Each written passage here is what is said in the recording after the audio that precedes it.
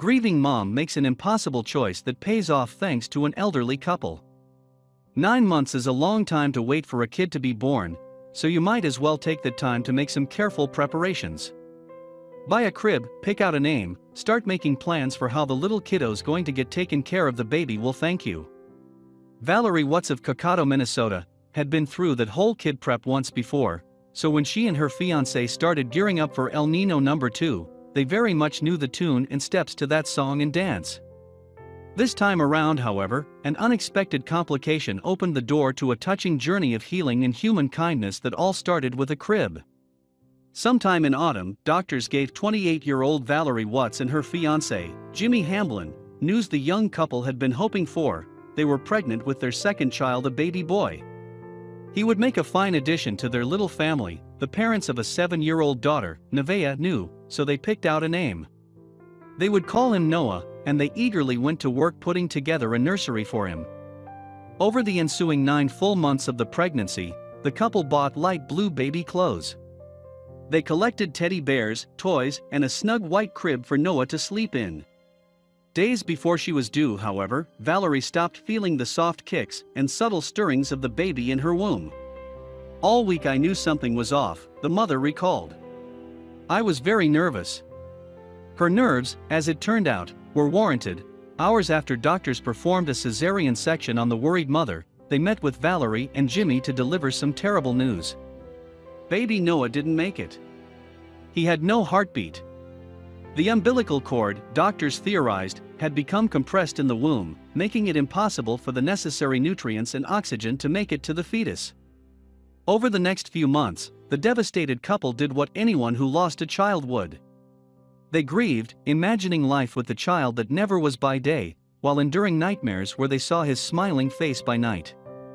Meanwhile, that nursery full of teddy bears, clothes, and the tiny white crib was a painful reminder of a stolen future. So, still grieving, the parents organized a garage sale to sell off the never-used toys and gear.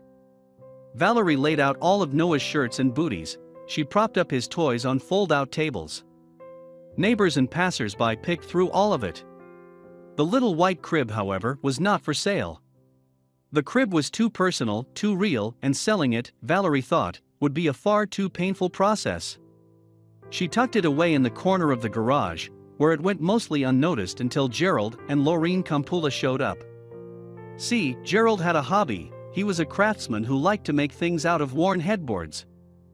When the 75-year-old saw the crib in the corner and all its pristine, recyclable wood, he knew he had to make an offer.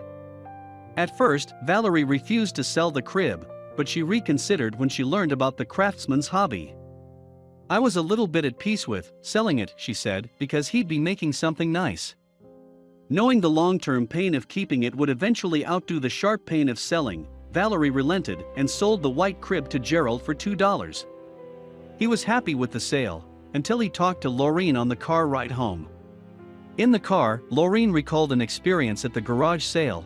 After seeing the spread of clothes and toys, she had thought Valarie was simply selling clothes her son outgrew. So she asked how old her son was now. This was when Valarie told Lorene her story about Noah.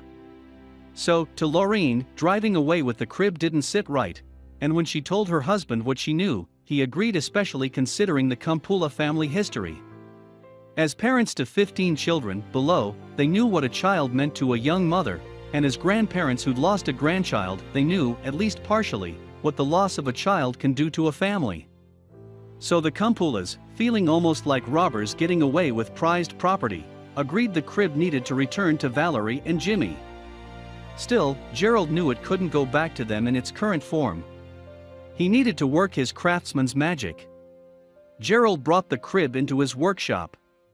There, pieces of wood lay on the floor, half-finished benches lined the walls, and one of his more ambitious projects, an ATV made out of PVC pipes, sat amid a daydream-worthy tool collection. The retired grandfather started tinkering away at the little white crib, cutting and measuring wood, hammering nails, and mixing paint. When finished, he knew Valarie would be delighted. A week later, Gerald finished his project.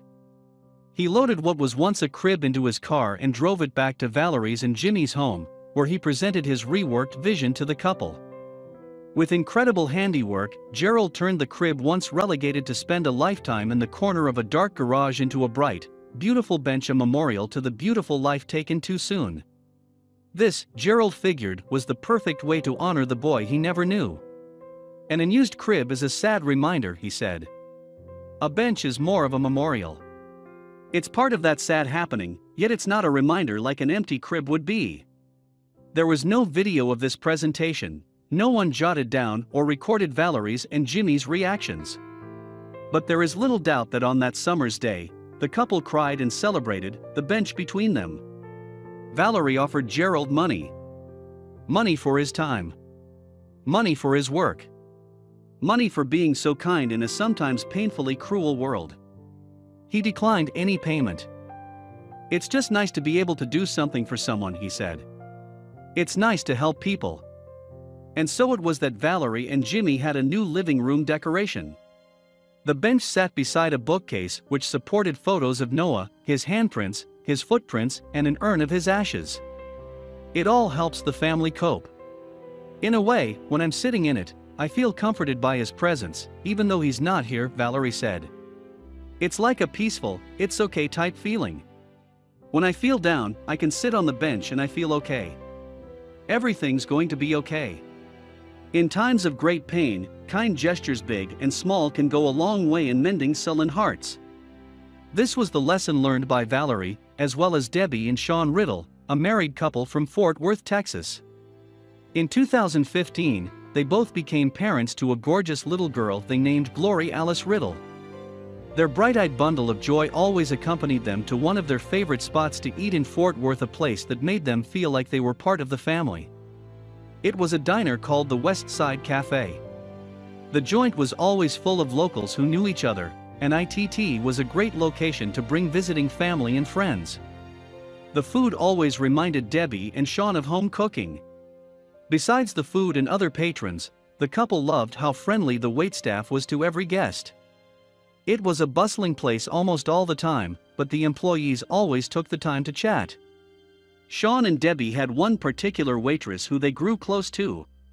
Her name was Kayla Lane, and she was one of the most popular employees at the West Side Cafe.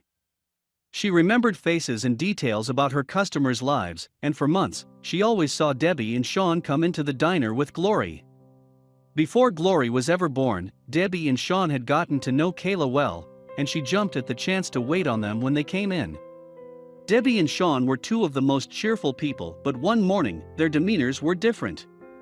Debbie and Sean both came to eat, but Glory wasn't with them.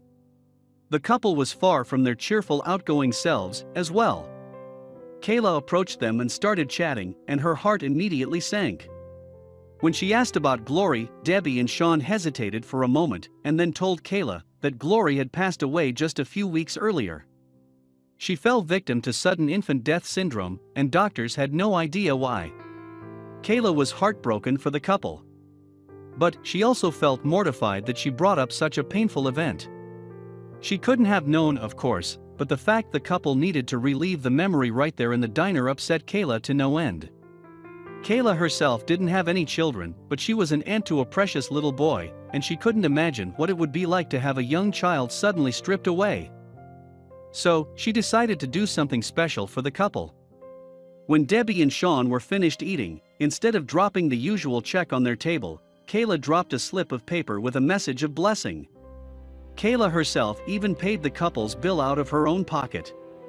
Debbie and Sean were touched by the act of generosity. The couple, even though still distraught by the loss of their daughter, managed to smile at the kindness Kayla and the rest of the diner employees offered. They even wanted to pay Kayla's act of kindness forward. But how? After chatting with the manager, Debbie and Sean discovered Kayla was working at the cafe to help fund her way through school so that she could eventually become a teacher. This gave Debbie an idea. Her inspiration came from one of the onesies that Glory used to wear. It read, "Kisses 25 cents, I'm saving for my college fund." Debbie knew Kayla was far from the only young employee at the cafe trying to make it through college, and expenses for school were often extreme. So, she started something to help. It was a scholarship program in memory of little Glory. Debbie and Sean figured this would be a perfect way to return the kind favor Kayla did for them. Also, it wouldn't only help Kayla but other students as well. The fund would also mean the memory of Glory would live on outside of the Riddle household, which was more than either parent could have ever asked for. She was a special girl who left the world far too soon, but now people would always think of her when they ate at the West Side Cafe. Kayla's selfless act of paying for the check was in no way done to receive some kind of reciprocity, so she was floored when the Riddles came back with such a generous offer. She said she was eternally grateful for the entire experience. While the memory of Glory will live on for years to come through Debbie, Sean, and the scholarship fund, the parents also want mother and fathers to be made aware of sudden infant death syndrome. It can happen to anyone, so the more people know, the safer their young ones can stay. As tragic as it was for Kayla to find out Glory had passed away, the events that followed afterward were somewhat like a blessing in disguise. Kayla truly had a great heart, and she just wanted to try to alleviate whatever stress she could in the lives of a grieving couple.